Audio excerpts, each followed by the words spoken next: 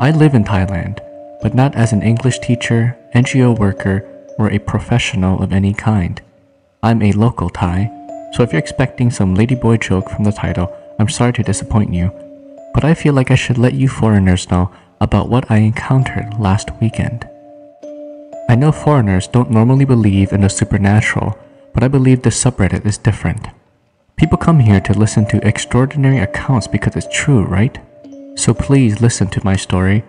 This knowledge might save your life when you next visit Thailand. I lurk on Reddit because it entertains me to read about other parts of the world. I'm just an office worker living in the capital city of Bangkok, wearing a tie, working on Excel, always being scolded by my American boss. But my home is in the rural countryside, lots of green paddy fields and sugar palms in the distance with the backdrop of gray hills. I was raised there by my parents who are rice farmers. I used to bring their buffaloes to graze in the fields just so I could doze all day on its sturdy back. It is a place of my nostalgia. As an office worker, I try to visit my parents as often as I can because they're old now, much too old for farm work. But still, they wouldn't lay their hands. Imagine if you're 60 but have to hunch over the field under a scorching sun to plant the rice stalks all day from dawn to dusk. Anyway, I visit just so I can bring some joy to their hearts and hand them a little souvenir from the city. Usually it's a little bit of money I can spare after paying for my rent, but when I am running short, I would buy them some American sweets or cookies that I'm pretty sure they've never tasted before. So it is this past weekend that things became strange and terrifying. I could barely believe it if it hadn't happened to myself. If my uncle or auntie from the village told me that they'd seen what I'd seen, I would nod politely and secretly deride them for their superstition. But now that it happened to myself, I don't know what to believe. Last Saturday, I planned to visit my parents early in the morning, but my boss told me that he needs his PowerPoint done by 3 p.m. Just perfect. It would take me 5 hours to travel from Bangkok to my hometown by train, and the last one leaves at 2 p.m. So I went into his office and worked like I never worked before. I skipped lunch and turned out the PowerPoint and immediately rushed to the train station. I barely made it in time to board the train. However, that means that I will have to walk to my parents' home when it's dark. And that makes me nervous. It is known that no one should walk around after dark in my village. Now before you criticize me, I'm not a superstitious man. I'm a city dweller, an office worker, a man of science. I'm more scared of physical threats like being mugged or murdered, even if it's unlikely to happen in the lonely, quiet track to my parents' house. The nervousness comes from my upbringing. In my village, and many others in Thailand, we believe in folk tales and ghosts. Instead of a doctor, my parents would bring me to a shaman whenever I'm ill.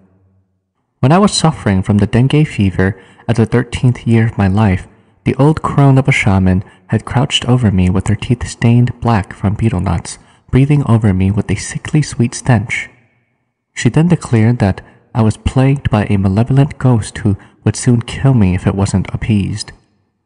My parents immediately cooked up a feast and brought the offerings to pray before the local banyan tree, lighting candles and asking monks to perform a prayer service. They said that cured me and was the reason I am alive today. Of course, I don't believe them now. I know that dengue fever is caused by a virus transmitted by a mosquito. But still, once you are raised in that kind of belief, it is hard to shake it off. All throughout the slow trudging train journey, then the bus journey on the winding road through the darkening countryside, I couldn't find a comfortable seat. I kept fidgeting, shifting around, checking my phones over and over. I told my parents that I would arrive late, and they told me that it might be better if I moved my visit to the next weekend. I then told them that I'm already on the train, and they told me that it's better if I spend the night at the train station. I grunted and didn't reply. I was determined to make the journey that very night. I wanted to surprise them. I wanted to prove the village wrong. I was determined to visit them and prove that village belief was outdated, to make a difference with my superior beliefs from the city.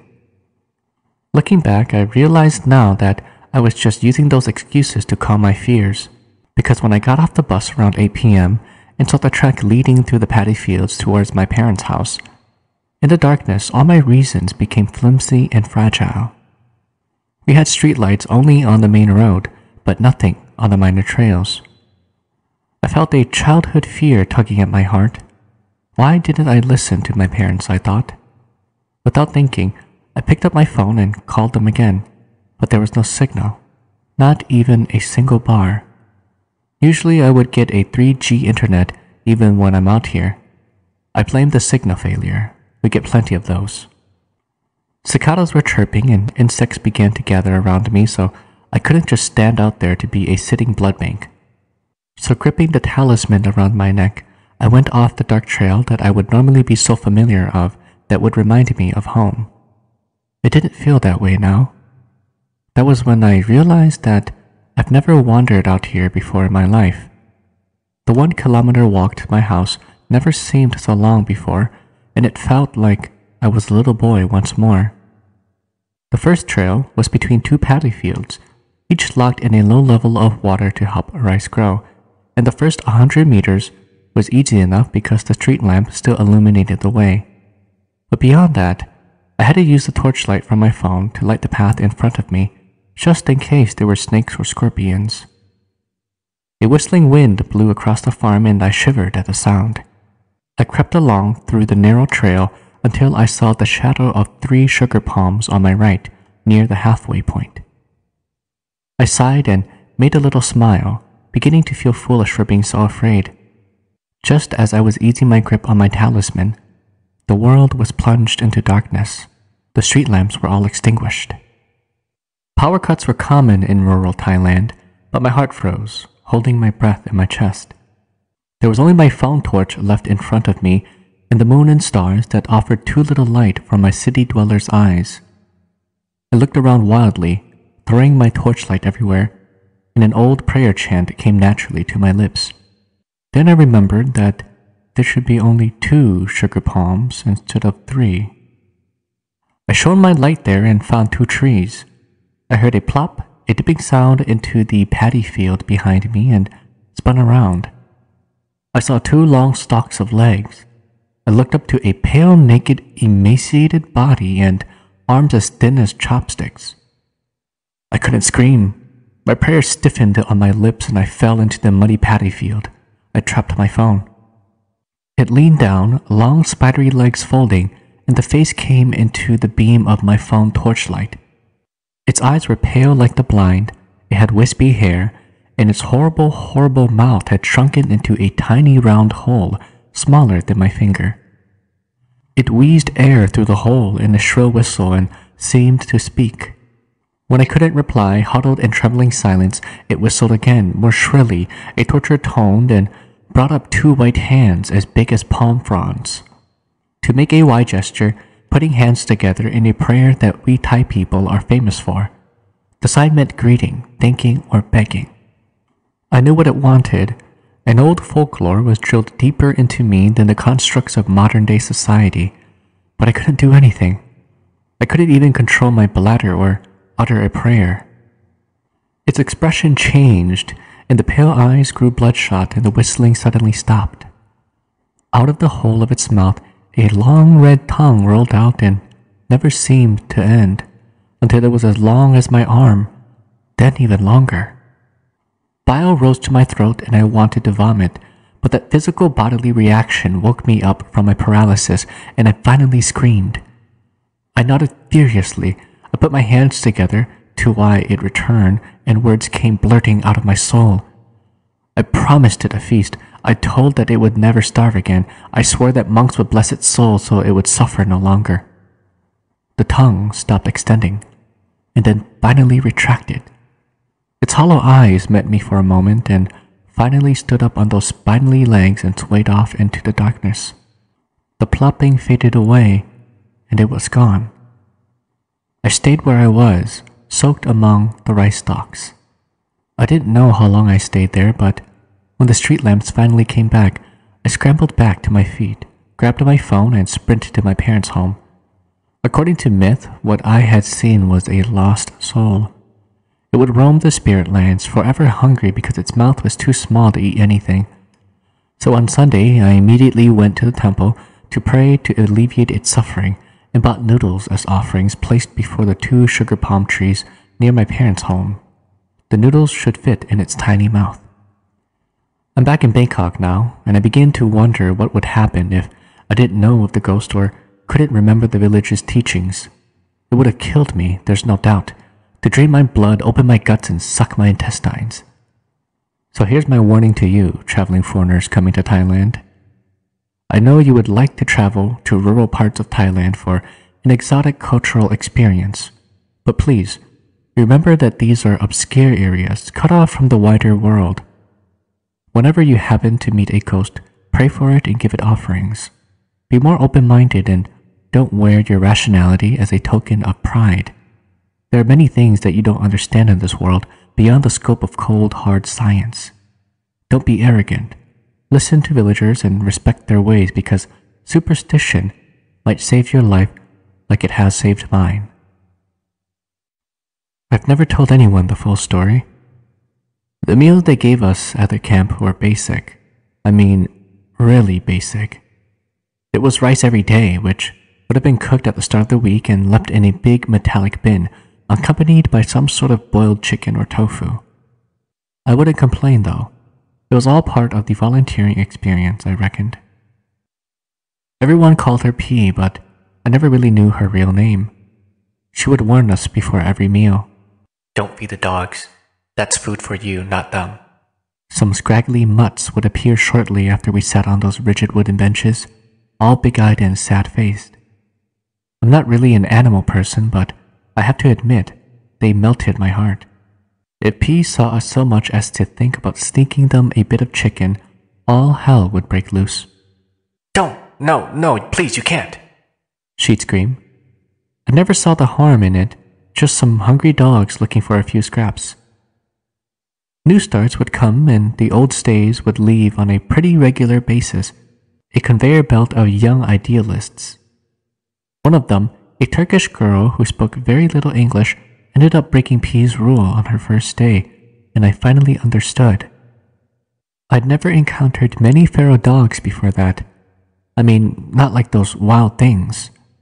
As soon as that girl lowered her hand with that bit of chicken, they were all on her, biting, clawing, and ripping each other apart to get at it. The girl escaped with minor cuts, but those dogs turned on each other. In a flash, they went from cute and smiley to vicious and gnarling. It took me a while to understand it.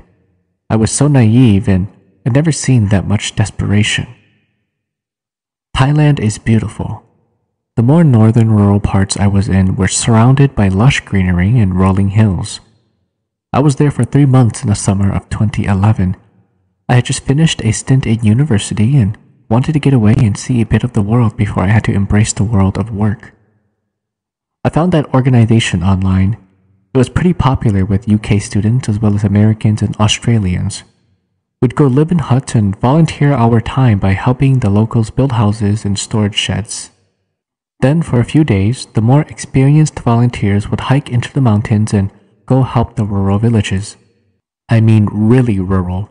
Hours from the nearest accessible road and with only one small generator which gave the villagers enough electricity to power 1 light bulb each for a few hours a night. It was the bamboo floors that I will always remember, uneven and painful to sleep on, but we never had a choice. The villagers would let us stay in their houses to sleep, with them bunking up with their neighbors temporarily. Then during the day, we'd help out with the field work. The entire village was made up of maybe 20 to 25 houses, a couple of sheds and a building which looked like some sort of village hall. There were 10 of us volunteers, and P came to help translate for us. The first night we were there, an elderly woman invited us all into her house, and we all sat around a huge wok while she cooked up pad thai. It was easily the best one I ate during my whole time in the country. "We are so happy to have you come," P translated as she spoke. "Big, strong men and women to help with the field work."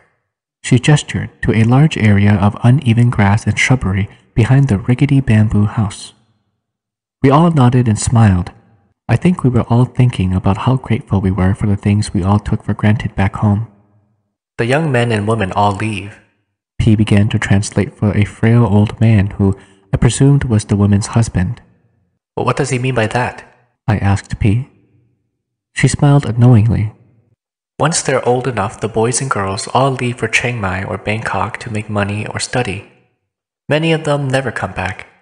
There's not anything here for them." It hit me that I hadn't seen any villager remotely near my age that whole day. It was all elderly folks and young children. I could empathize with the ones that left though. I mean, once you'd been to the city and experienced all it had to offer, there really was no coming back to that little mountain village. I smiled politely as the old man spoke, and tears welled up in his eyes a little. Pete told us that he had 2 sons and 3 daughters, all of whom had left as soon as they were able to find work in the city. They would send a little bit of money back up occasionally, maybe visit every few years, but they wanted nothing to do with the village. "That's why you are needed here," P said before standing and bidding us a good night. The other volunteers seemed happy enough to be there, but I had this lingering feeling that something wasn't right. I couldn't qualify it, but it was something about the way P looked while he spoke to her in Thai, like he was telling her more than what she told us. "What if one of the villagers hurt themselves or get sick? Where's the nearest hospital?" one of the Americans asked. The old man started chuckling at this, obviously understanding the word hospital and what that guy was asking. He gestured to P and spoke a few words. "Nearest hospital is 7 hours away if you have a car. No one in the village has car though. They don't go to hospital." P laughed, but it never made me feel too secure. The old man had continued to chuckle and mumbled to P, pointing to a shelf behind us. "Villagers use old medicine anyway, tea and herbs that cure any sickness." We all kind of looked at each other, trying to mask our skepticism, but who were we to judge? The next day, we were out toiling on the fields. Our job was fairly simple. Strip away all the shrubbery and rocks and flatten out the patch of land and square off. Then we had to dig these little trenches which were a few feet long and the same deep so that the villagers could plant their seeds. We had primitive-looking tools to do this though. Rickety hoes with broken handles and a couple of spades. We were happy though. The villagers needed this patch to grow rice and we were the only ones that were fit enough to do it under that baking hot sunshine. The kids from the village would watch us and giggle as we worked. We must have been the first non-Thai people they had ever seen in the flesh. The group was pretty diverse too, like some front page of a university syllabus. There was a couple of Indian guys, a few black guys, a Mexican girl, and a few white guys and girls. It must have been weird for all the kids, I suppose. For all of the giggling kids, though, there were a few glum faces that stared out at us, probably a little frightened, I guess. They always kept their distance too, never venturing any closer than 20 feet from us. I put it down to their fear at the start, but noticed that whenever any of the kids got closer to us, their guardians would scream at them in a harsh tone. I came to the conclusion that it was the older ones who were actually afraid of us for some reason. We hadn't really met anyone besides from the old man and women who were feeding us. Everyone I met in Thailand during my entire visit had been cheerful and happy to see us there, but the people in that village, there was this weird kind of solemn mood that hung over the place which made me feel a little uneasy. I shouldn't have wandered that night.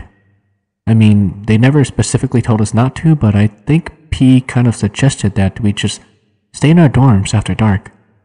I liked most of the people in my group, but spending days in such close quarters with anyone will eventually drive you a bit insane.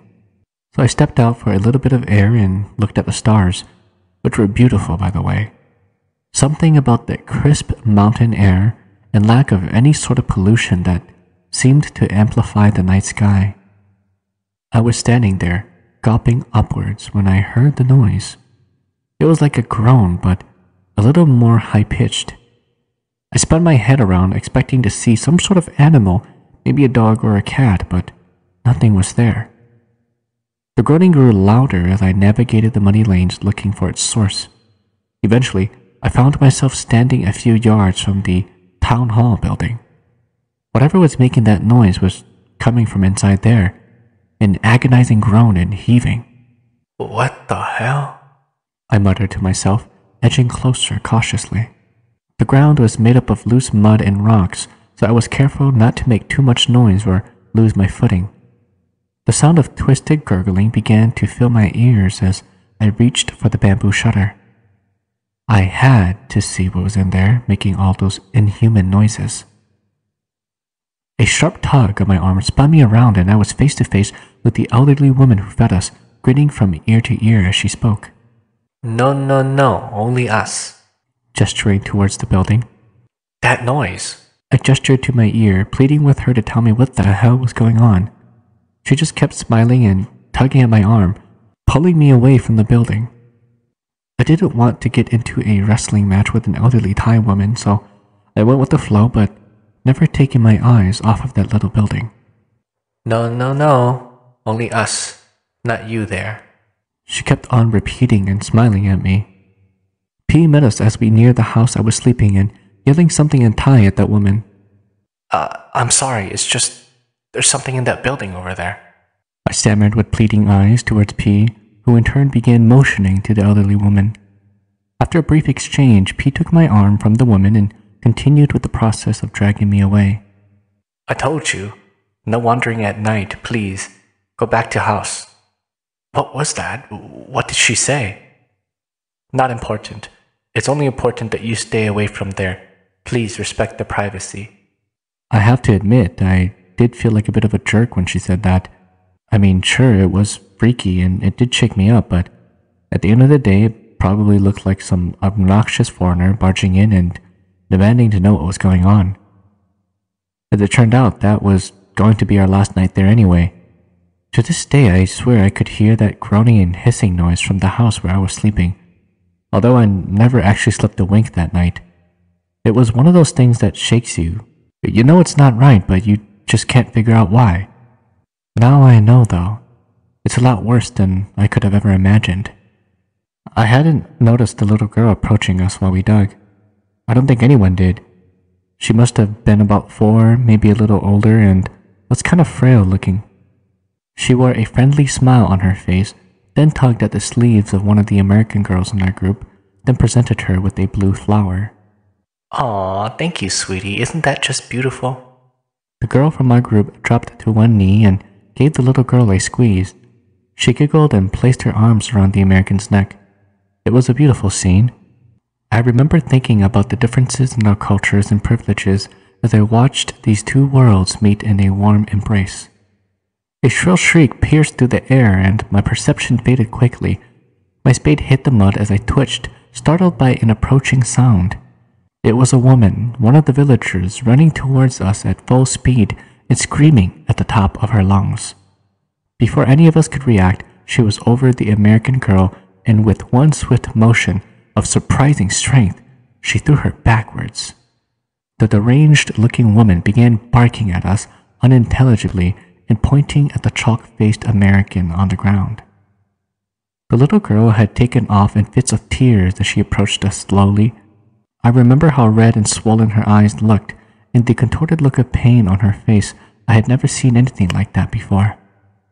She edged closer and closer, the American girl on the ground now scrambling back towards the group and screaming at the woman to back off.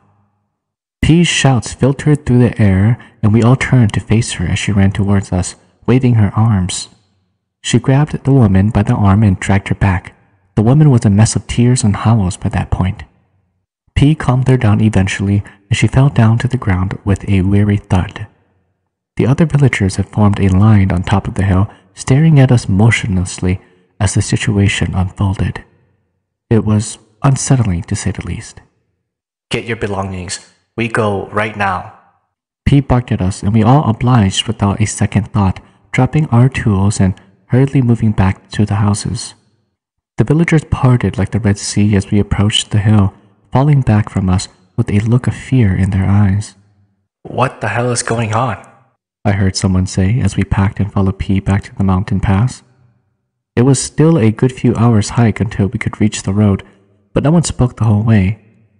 We just marched silently throughout the hillside, trying to get back before nightfall. Now, I've told a few people this, but it's not the whole story. The bit I always miss out is the bit I've never mentioned to anyone, not even the others in my group. It was as we left, trudging up the steep hill to the mountain pass, that I realized I left my phone at the ridge where we'd taken a rest. It was about a 10-minute jog back, and the atmosphere among the group was so strange that I decided to slip away silently, then catch up with them. When I reached the ridge, I quickly located my iPhone and then turned to meet with the group again, when something caught my attention. I realized from a few meters to the west of the ridge there was a point where I could see over the entire village, like a perfect vantage point. My curiosity got the better of me, and I peered down that steep incline to the place where we'd spent the last few days. The villagers had formed a line, almost. They were all standing in a straight line from that village hall building, spread out all the way to the garden we had worked on. Then I noticed the boxes, wooden crates that were silently passing from one person to the next, all the way to the garden. That feeling of naivety and horror washed over me again. The penny had finally dropped. None of us had realized what we were actually doing. The patch of land we had leveled, the trenches we had dug, we had been digging graves, small graves. I watched on with a sickening feeling in my stomach as they lowered the little boxes into the holes. By the time I had caught up with the group, they realized I was missing, and P wore a furious expression which faded away when she saw my chalk-white face. In that moment, she realized what I had seen, and I realized that she'd known all along. She broke eye contact with me and yelled something about hurrying up before nightfall. I'm not entirely sure I believe in ghosts, to be honest. Even after all of this happened, I'm still a little skeptical about ghosts and hauntings, though I'll bite on some of the other paranormal things that go down in the woods or the mountains at night. Of course, this changes my mind a little. For a little background, I'm half Thai, half American. My mother is full-blooded Thai and had lived there for most of her life. She moved to the US after I was born in Bangkok. Every 2 years or so, my sister, my mother, and I fly to Thailand to see my cousins, aunts and uncles, and my grandparents. They're fairly poor, so they can't afford a plane ticket to see us in America. And besides, it's a nice vacation for my sister and I, so we can get away from our rigorous academic lives and meet family again. In 2012, we flew down to Bangkok and drove to Ayutthaya, another older city, to get to our bed and breakfast sitting at the Chao Phraya River. My mother had chosen it specifically because it wasn't too expensive, and it had a beautiful view of the oldest Buddhist temple in Thailand, which was just across the river. I would have thought she had known better. By the time we got to the bed and breakfast, it was late at night. Someone had taken my luggage on accident, so we were all laughing about how confused they were going to be, opening a suitcase full of books and expensive bras. We'd just been on a plane for over 24 hours, driven for another 2, and all of us were exhausted. There were only 2 beds, so my sister crashed on one, and my mother and I crashed on the other. By then, it was almost 4 in the morning. That night, I had a strange experience. I'm not sure how to describe it. I knew that I was still asleep. My body was still, and my mother was next to me, and it was still nighttime. Yet I could feel myself being dragged out of my body. It was like someone had gripped me by the feet and was trying to pull me out of bed while leaving my flesh behind. I remember fighting against it, trying to stay in my body for what seemed like a long time.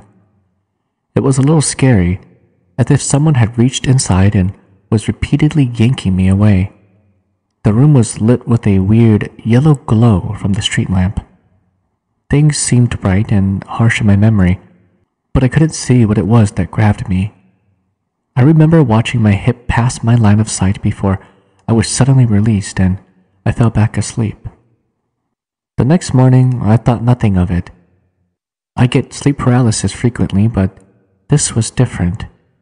In sleep paralysis, I had always tried to move but couldn't. This was the exact opposite. I was trying to stay still and something else was trying to move me. For whatever reason, it didn't bother me much. I dismissed it. I went down to the riverside and had breakfast, sat on a deck and called my boyfriend, decided to take it easy and forget about it. Then my mom came downstairs and sat on the riverside with me. The two of us had a short conversation. I can't remember what it was about. Somehow we got on the subject of the temple. It was old, dating back to the 1300s. They say that ghosts like to hang around temples a lot. Most people don't like to sleep around temples at night, my mother told me.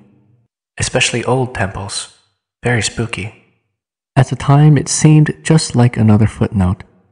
My mother was chock full of information about the cities around Bangkok and Korat, where she lived.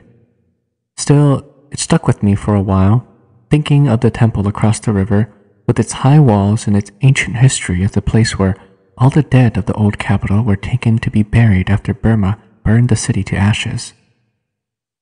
For the next couple of nights, things went on as normal. We went sightseeing, visited tourist spots, and rode on a ferry with some old friends of ours. Then, one day, my mother asked me while we were alone, "Do you remember that first night at the bed and breakfast?"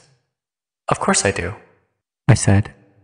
I still vividly remembered being yanked out of my body. It's not an experience you easily forget. It was so strange that first night. I had a horrible dream that night that there were two young men in our room. They were digging through all of our things and looking at us. I could feel that they were dangerous, she said quietly. I frowned and listened. I remember trying to protect you and your sister. I wanted them to leave. In my dream, I couldn't move, so I prayed to Jesus, asking for help that they would leave us alone, my mom told me. She was a recent convert to Christianity, having been a Buddhist most of her life, and I converted that very summer as well. Yet, it had never crossed my mind to pray while I was attacked. My mother was a very spiritual person, and she was incredibly open to the supernatural. I was less inclined. Still, I was curious. Did they leave? I asked. After you prayed? My mother nodded, and that was the end of that. I thought on it, trying to assess the validity of her dream. While I was a Christian, I was also studying to be a scientist. After all, it could have just been a dream. Yet the fact that she had felt spiritually attacked the same night I had also felt spiritually attacked while sleeping near a Thai temple after being so mentally exhausted seemed an odd kind of coincidence to me, especially after experiencing the sudden release from whatever it was that had attacked me in my sleep. Thai folklore is full of ghosts, and perhaps that was what my mother drew upon. Perhaps I just dreamt the whole thing up. Perhaps becoming a new convert to religion had left me open to spiritual ideas and fears.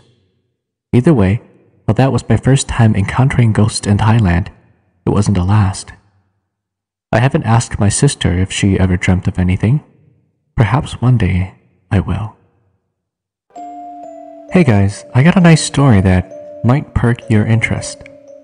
When I was in grade 9, I went to school in Hong Kong. For our annual trip, we went over to Thailand to some rural little campground with dorms. Every year, my school went to this particular camp because it was conveniently located for the activities that the school annually planned. However, those students in higher grades always said that the dorm 4D was haunted. As luck would have it, I was assigned to dorm 4D with 7 other classmates. When we arrived on the first day, everything was pretty fine. We did some hiking, rock climbing, your standard outdoor camp activities. During our free time period, I was pretty worn out. I'm not much of a physically active person, so I decided to head back to my dorm and finish off my Harry Potter books, when suddenly, in the corner of my eye, I could swear that I saw someone peering through the window of the dorm. As soon as I glanced up, though, the figure vanished. However, the shrubs just outside the window were still slightly rustling, almost like who or whatever it was had just taken off. I disregarded it as someone who was just being overly curious so I continued reading my books. After us kids had dinner, we all headed back to our dorms and started fooling around. We were sitting in the common area, playing cards and all. It was getting rather late, I'd say around 11 p.m. by now, so it was past curfew time. Teachers were going around to check that people were in their dorms, and it was lights out at 12 a.m. As we were playing cards, all of us thought that we could hear someone faintly humming, a high-pitched voice, like a kid's voice, coming from the bathroom. If you've ever tried talking aloud in a bathroom, you'll know that your voice sort of echoes. Well, the humming had that kind of effect, so we thought that it was coming from the bathroom. I went to check the bathroom, but there was nothing there. As soon as I came within, say, 15 feet of the door, the voice stopped. Freaky, I thought. But as we were all in a big group of 8, we weren't all that worried. So after lights out, we were all pretty much burnt out. We decided to turn in, and this is when things really started to go down. It was going on to about 12:45 when I heard a startled yell coming from the other bedroom. I rushed out to the door with Andrew, my bunkmate, and we bumped into all the other guys in the dorm. They were all peeping out of their rooms at the same time. The guys in room 2 were looking really panicked. We asked them what was wrong, and Steve, one of the dudes, said that he saw a figure in a long red gown walk briskly past the open doorway as he was lying there in the dark trying to go to sleep. Obviously, we found no such figure in the room. Now, Steve was a big, athletic guy, around 6'2" at the time of the incident. He was always the hard ass when it came to sports, and really outgoing. It was pretty freaky for him to be the one getting scared like that, so we were all pretty unsettled. Coming around 2 a.m., we were all suddenly startled again, and once more ran out and met in the common area.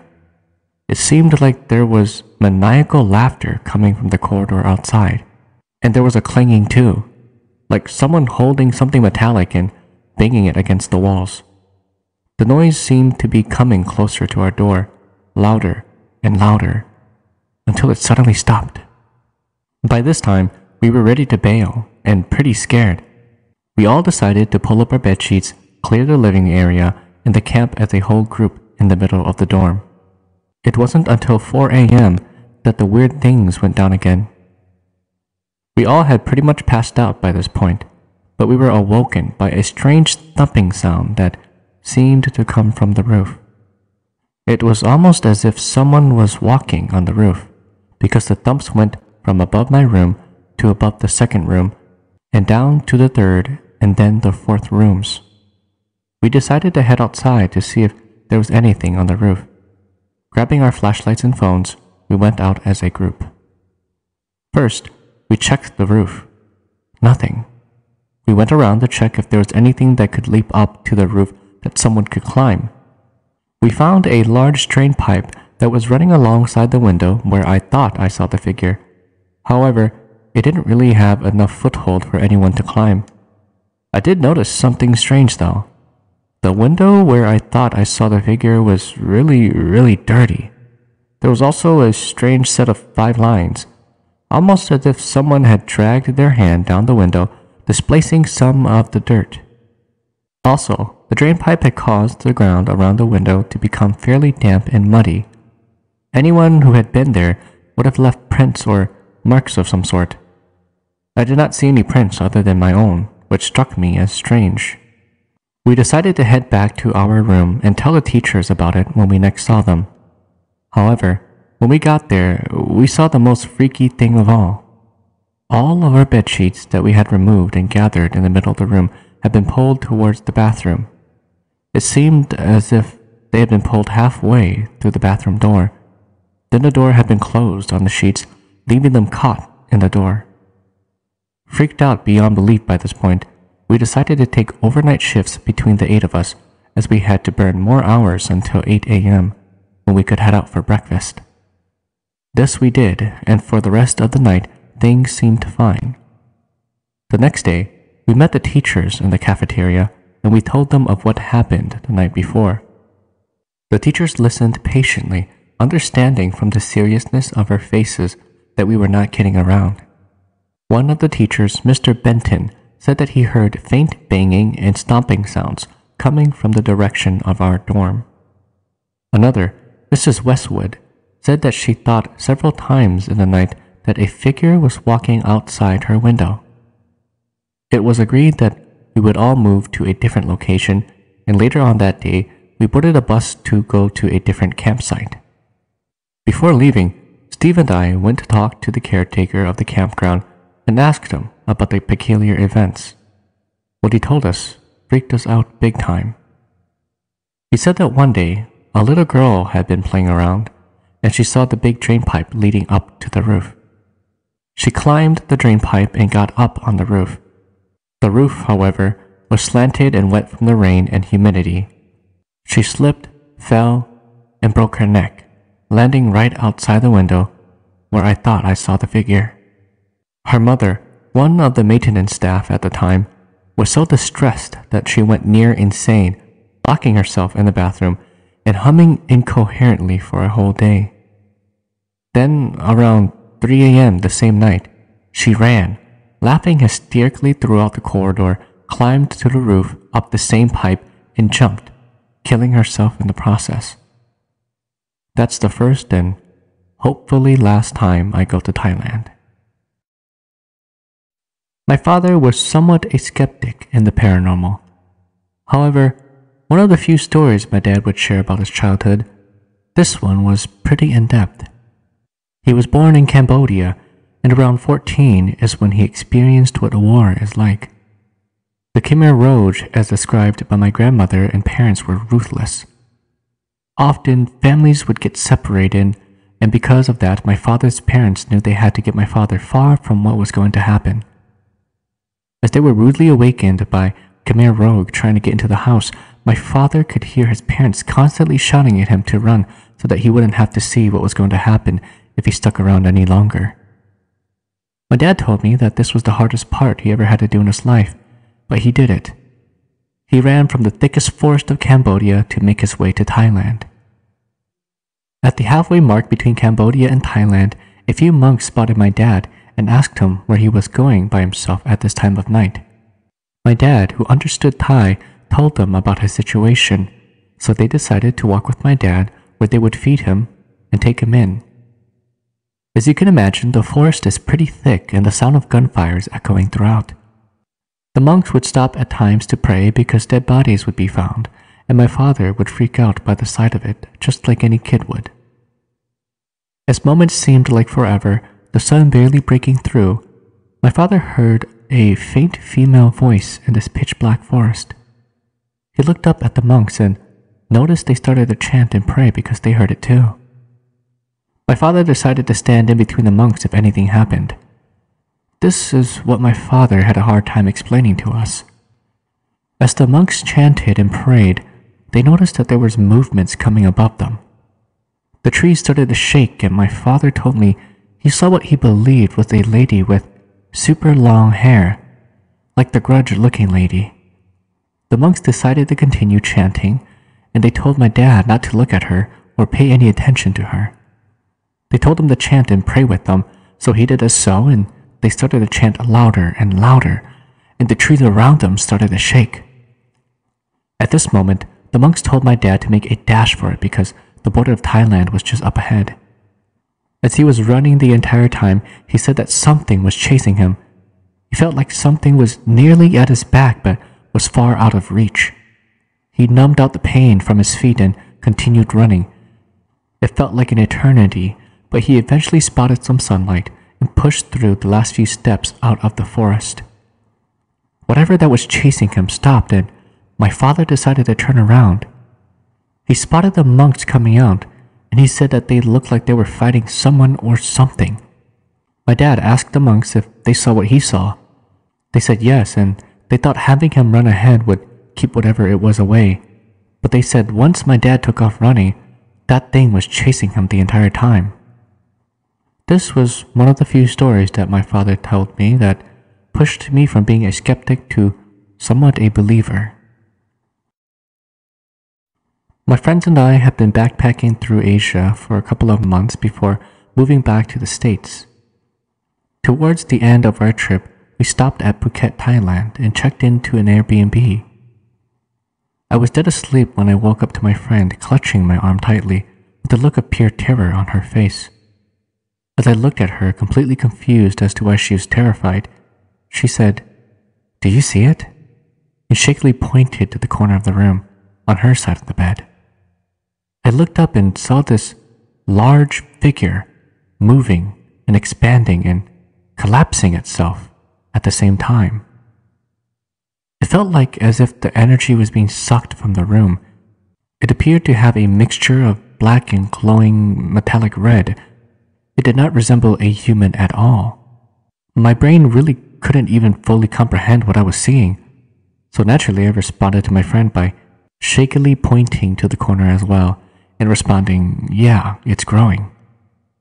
The really weird part is that the last thing I remember was pointing, feeling scared, and then I woke up in the morning. I fell asleep, but it's more like I just blacked out. The next day, we didn't even discuss it. We said that it was strange and moved on. Recently, years later, we compared notes about what we had seen and experienced. Our notes aligned in every way. What we saw, passing out, how we felt. It's one of the strangest things that has ever happened to me, and I could never really think of an explanation as to what we experienced. I got a text from a blocked number titled, "A Gift from My Neighbor." It appears to be excerpts from a religious woman's diary. I thought the site would be the best place to post it. I found the photo online, and it sort of matched the woman's description. These ghost amulet dolls come from Thailand and are the results of taking the ashes and oils of a dead infant or fetus. I won't go into specifics, but you can visit the site posted under my sources. Entry 23. Today after church, during fellowship, a conversation with Adam, my neighbor, escalated into a strange conversation about ghosts. I told him to bring it up to the preacher as I wasn't familiar or interested with the paranormal. I did notice he had slurred speech and dark circles under his eyes, apparently from many restless nights. That's when he snapped at me. "I thought I could at least trust my own damn neighbor. You're such a hypocrite. What did our Lord say? Oh yeah, love thy neighbor. That means you at least hear a guy out." It was about that time that Deacon Peter and Pastor Michael ushered him and myself from the banquet hall, telling us that talk of ghosts was disturbing the flock. Needless to say, I was startled by this outburst and offended that my own pastor would assume I had instigated such a blasphemous conversation. Entry 24. Adam, I suppose, has not forgotten about yesterday. He was staring at my house for 2 hours from his window last night and tonight as well. I suppose that I should ask him what's on his mind someday. Entry 25. Something extremely strange happened today. So strange, in fact, that I feel the need to recount most of what has transpired for future reference. I came home from work and found an odd and admittedly freaky-looking doll thing on my doorstep. Upon picking it up, I noticed it was greasy and had a pungent odor of burnt hair about it. What appeared to be human hair was protruding from what looked like its head. My first impression was that it was a voodoo doll. As I picked it up, I sensed someone or something watching me. As I looked around, I caught a glimpse of the curtain in the window of my neighbor's house moving. The same window he was staring out every night since our quarrel at the church. As a Christian, I'm not concerned with the paranormal. I know that Jesus is on my side, and that's all the paranormal I need in my life.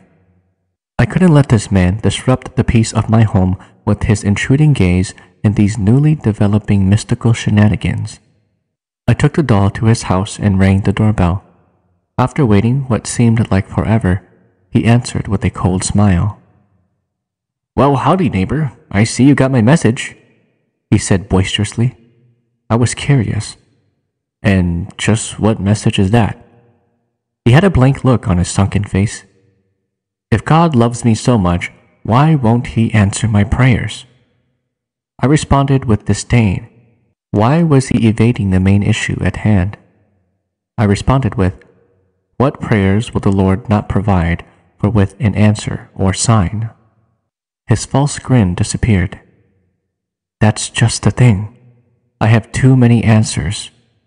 Come on inside while I explain." I was cautious at first, noting how unkempt his house seemed and how disgusting the interior of his house must be. After I crossed the threshold and my eyes adjusted to the darker ambience, I noticed a sparsely decorated and extremely clean living room with a leather reclining chair by a psychologist's hypnosis sofa. The only other furnishing I noticed was a display case filled with what I assumed was memorabilia from his service days. I paused in front of the display and noticed that among the medals and pictures there was an empty box. I leaned in to inspect it, and upon closer inspection, I noticed a shipping label with his address as the return and delivery address. He had a seat in the leather recliner, leaving me in the hypnosis subject's sofa. I sat upright so as not to be susceptible to anything suspicious. "I saw you noticed my display case," he said. "Yes, I didn't know you were so decorated." He smiled and said, "All that 4 tours of Nam did for me was add weight to my chest, darling." I was wondering why he had been staring at my home and presented my issue delicately. "I noticed you staring at my home from your window last night. Is there something that interests you?" He wasn't affected by my question in the least. Nothing interesting. Just the same night every night."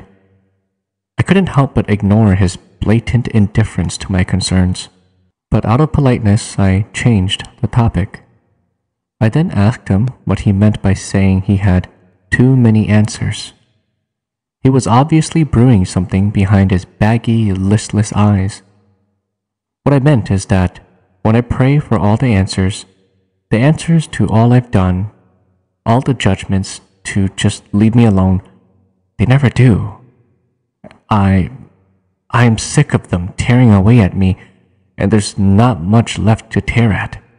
The only thing that keeps me going is that the fate I face if I just end it is way worse than sleep deprivation. I thought maybe you might be someone that could help a neighbor out, like a good Christian." "How can I help?" I asked, wondering how I might help a depressed veteran struggling with suicidal thoughts. "You're serious?" he asked with a look of bewilderment. "Yeah, just tell me what I can do to help you sleep at night, and please remember that suicide is a permanent solution to a temporary problem, and therefore a sin." I was admittedly skeptical about how effective any help I could give would be to someone with a mental disorder. "Well, all right, sister. You know that doll you found on your doorstep?" "Yeah, well, if you could take it off my hands, I might actually get some shut-eye and not spend my every waking second contemplating giving up on everything." "Anything, dear." I wondered how taking this freaky thing could possibly help him get some sleep, but I'm sure it's a small price to pay for a contented life.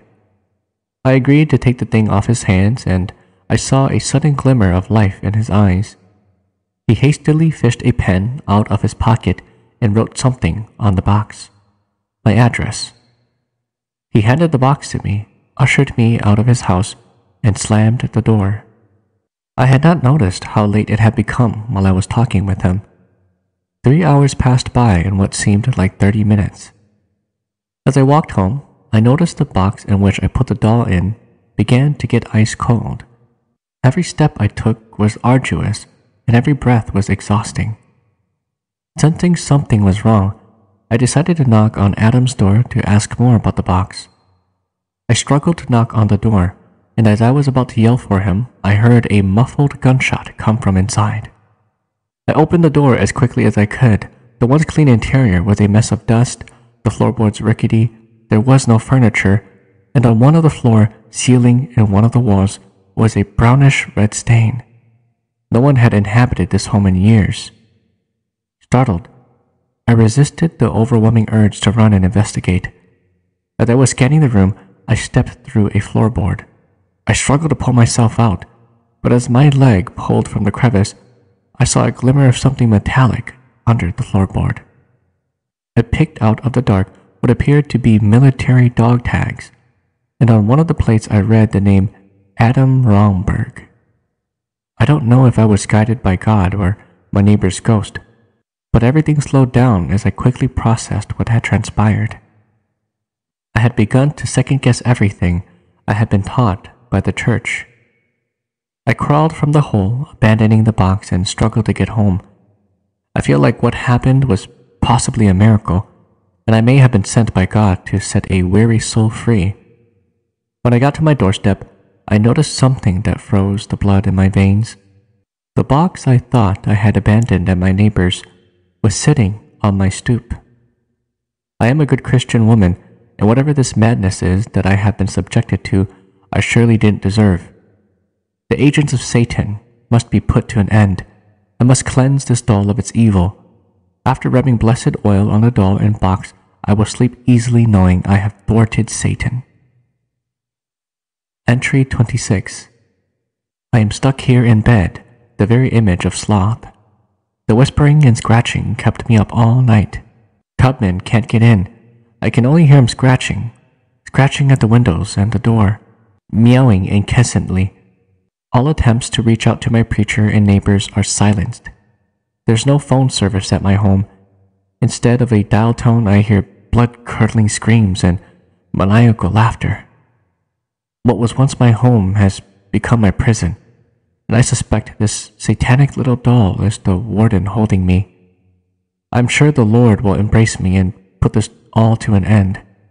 This frail human body will die of thirst before my spirit is broken.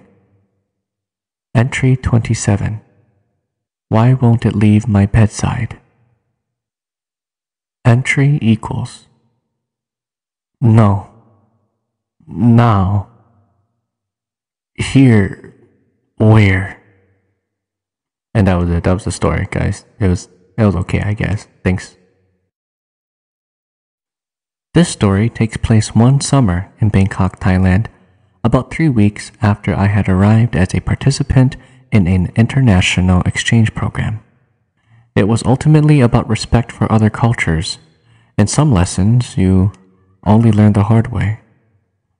My name is Anna, and along with 19 others from all over Southeast Asia, I was enrolled in a university right beside the Chao Phraya River. But it was the week of the Buddhist New Year, or Songkran, so no classes were being held.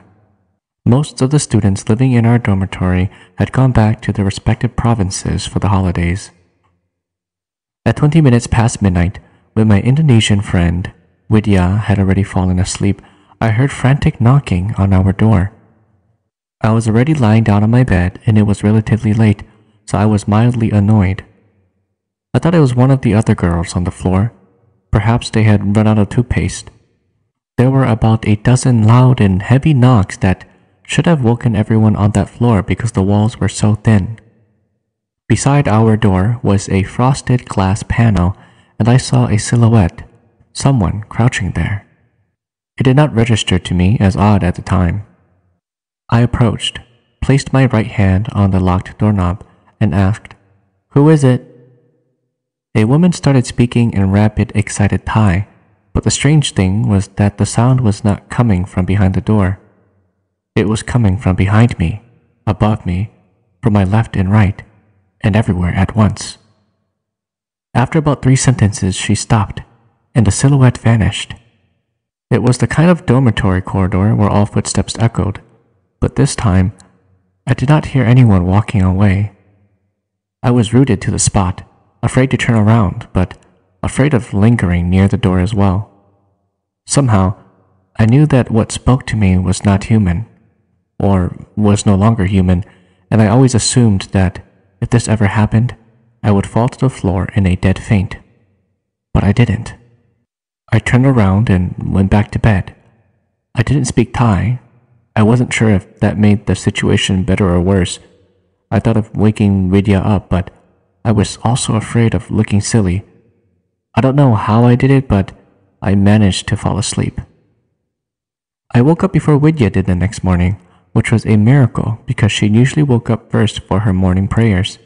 She was surprised to see me sitting up, and my facial expression must have told her that something wasn't quite right. I told her what happened. After giving me a very nervous look, she assumed her position on her mat facing the east and started praying. I woke up the other girls on the floor, gathered them in the corridor, and told them the same story. I remember that the other girls from the Philippines were spooked, as was Bupa, the only girl from Cambodia. The Vietnamese were a little calmer about it. The eldest girl, Dao from Laos, was visiting her sister who lived near Chulalongkorn, which was unfortunate because she seemed like the type who would have her wits about her at a time like this. She once told us that her home was haunted by spirits who shook her bed at night. The boys in the program didn't comment much, although one suggested placing a Buddha image in our room. Taveen from Laos taught me how to properly pay my respects to the Buddha image at the entrance of the dormitory with the full Buddhist bow, which I have since perfected. After dinner, Widya went to our room to attend her evening prayers and thesis, while I stayed in the lobby with the others. About an hour later, she appeared in a blaze of panic. "Anna! Anna! Anna!" She ran right into me and I hugged her, asking, "What happened? What's going on?" She said that she had fallen asleep, but she woke up because someone was whispering in her ear in rapid Thai, and she saw a long lock of white hair across her chest. She said that she couldn't move at first, but when the whispering stopped, she was able to get up and run downstairs. Predictably, we were very alarmed at this point. I was raised Catholic, but I wasn't practicing anymore. The others who were tried to rebuke the spirit. Taveen, who could understand Thai, started talking to the few Thai students who were also in the lobby. The strange thing was that none of them were surprised. They told me, in English, that if the woman had white hair and was visiting us, then she was the building spirit guard, or Chow Ti. They said that they've all seen her before at one point or another. They also called my attention to strips of colorful cloth tied around a beam of wood at the opposite restaurant, and said that those were for the Chow Ti that lived on that piece of land. I've been seeing those strips of cloth all over Talang Chan, but I've never bothered to ask what they were for. Things were starting to make sense, but I was still wondering why. Of all the occupied rooms on that floor, she was frequenting ours. "Did you ask permission to stay?" a Thai student asked. "What? What permission?" I said. "Permission from the Chow Ti. We always ask permission before staying." I felt ashamed for not knowing this, and I was so sorry for being disrespectful of the spirits. It turned out that for all the other rooms, at least one of them had asked for permission to stay. It just so happened that they placed one Filipino and one Indonesian who didn't know about the practice in the same room. The others knew about it because they grew up in Buddhist societies where this was common. The Thai students assured us that she meant no harm. If anything, she was trying to welcome us.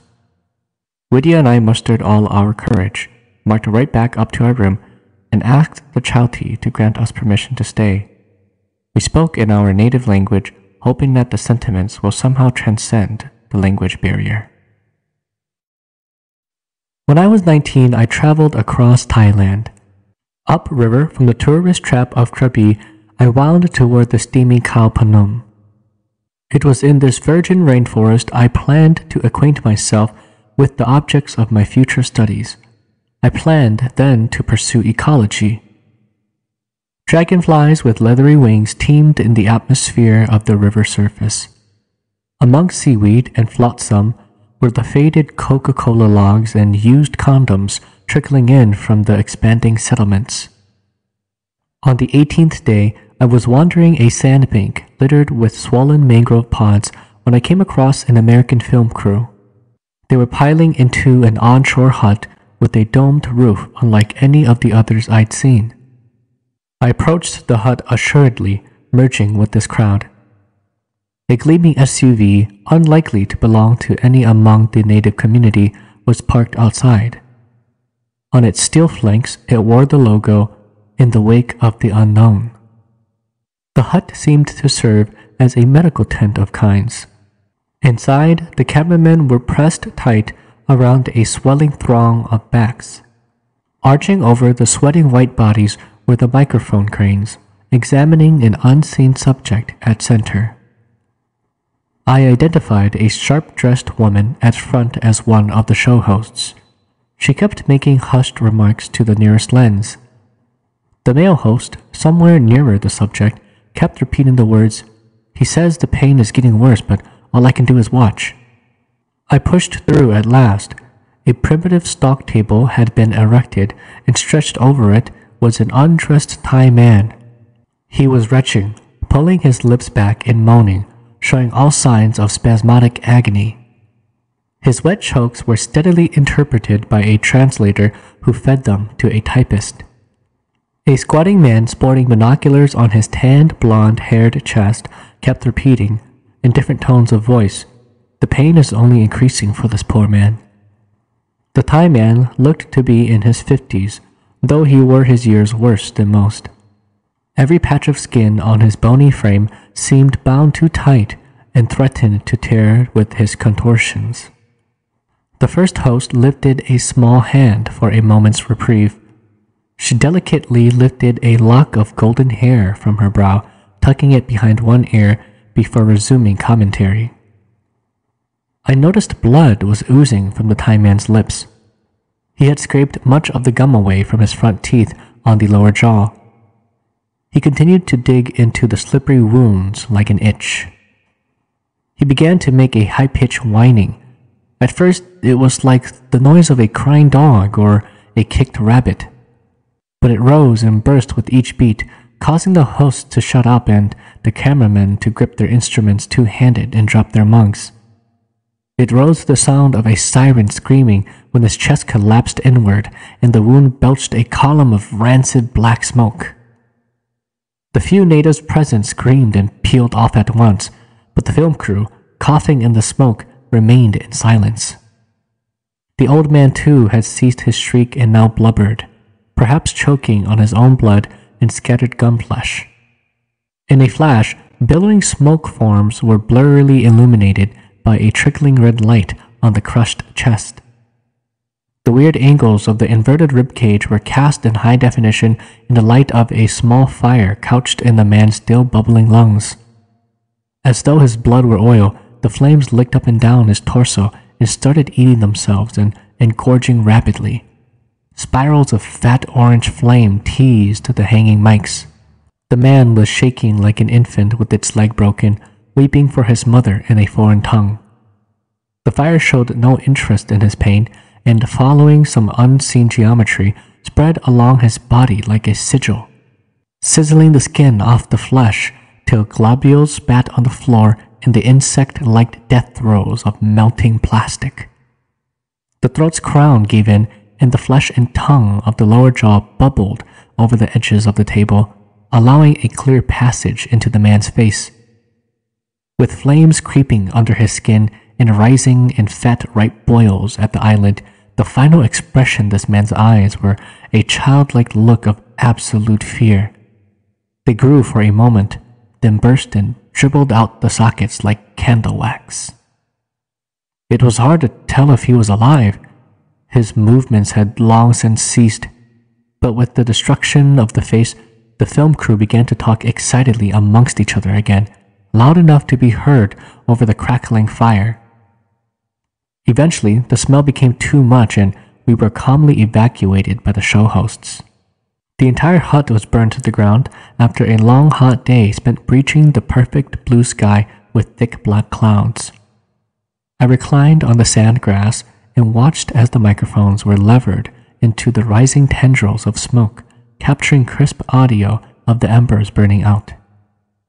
The hosts appeared to be crying on the camera. One of them pushed the other away and put a hand over the camera. They repeated this stylized action 7 times, sometimes switching roles.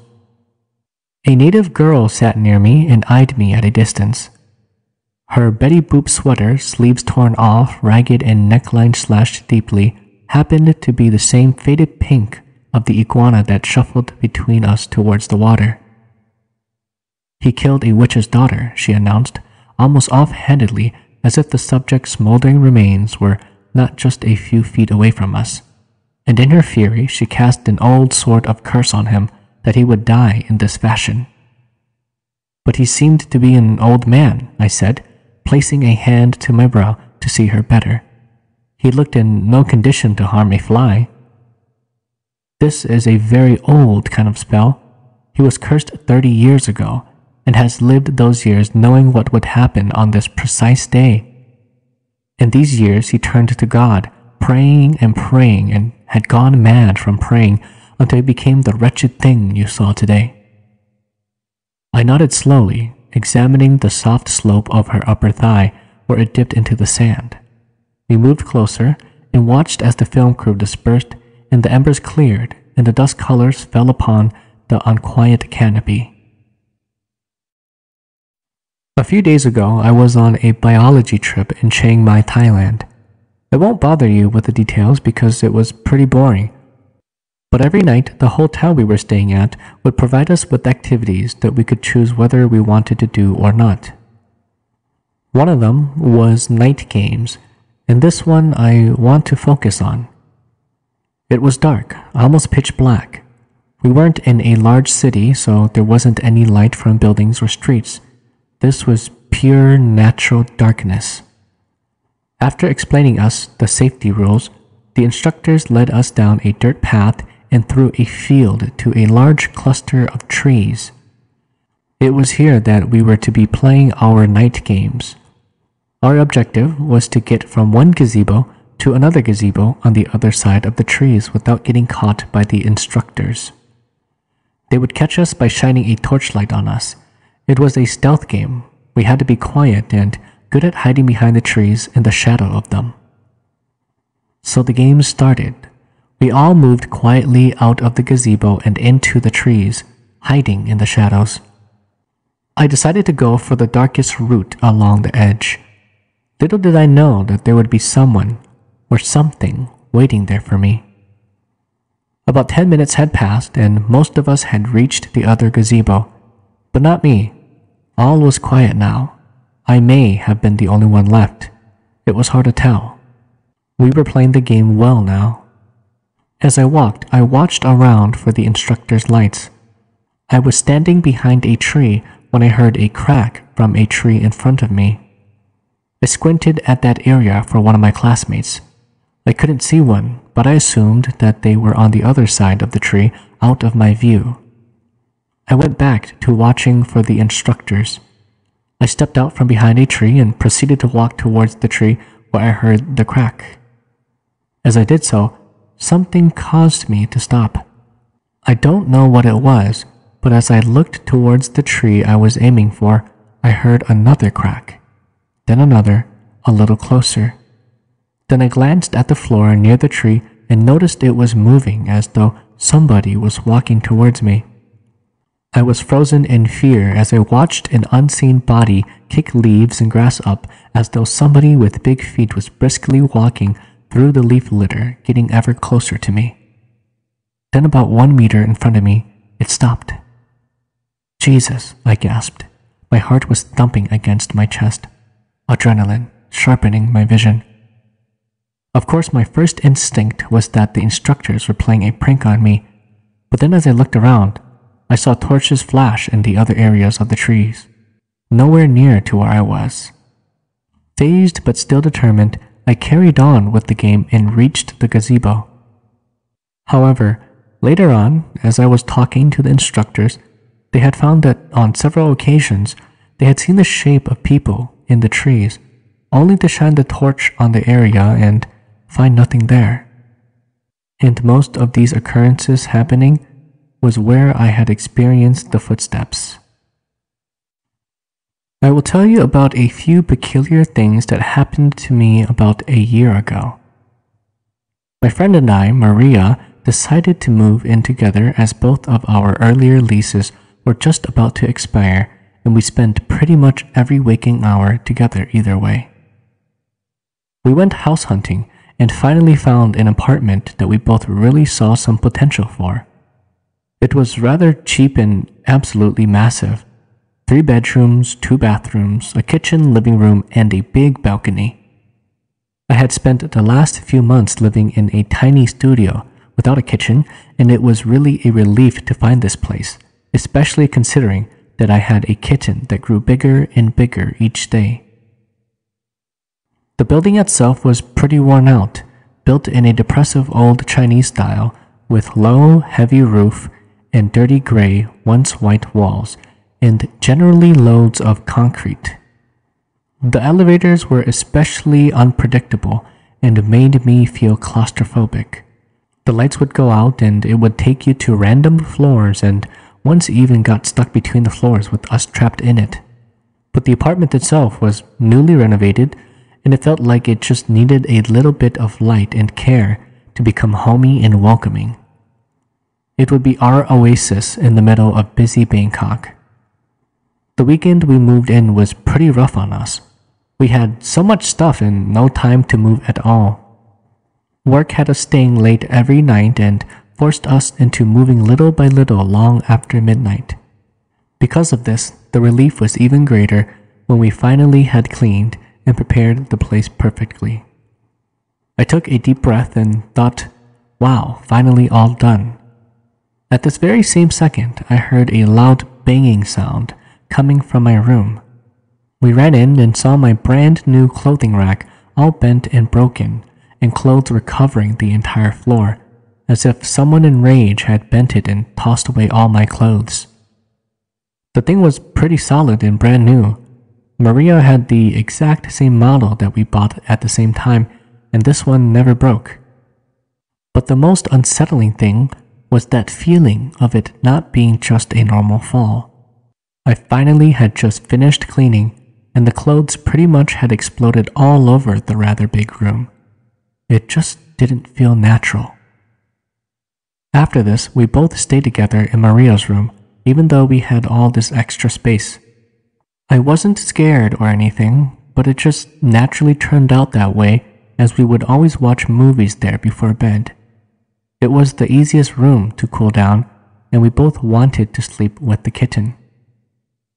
Although there was something in the atmosphere in the apartment that wasn't quite right, it felt impossible to keep the place bright, no matter how much sun you let in the windows or how many lamps were lit.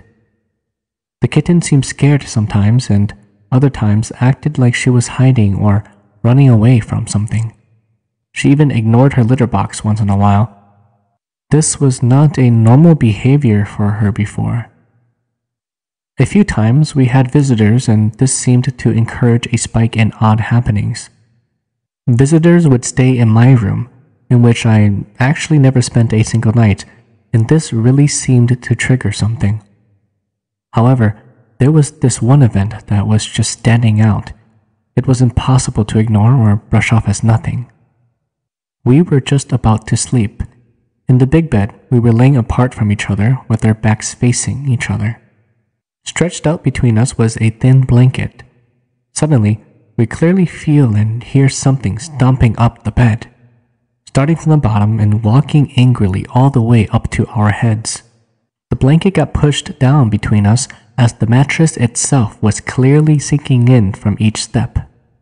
There was no one else in the room, not even the kitten, as we had closed the bedroom door not to disturb visiting parents.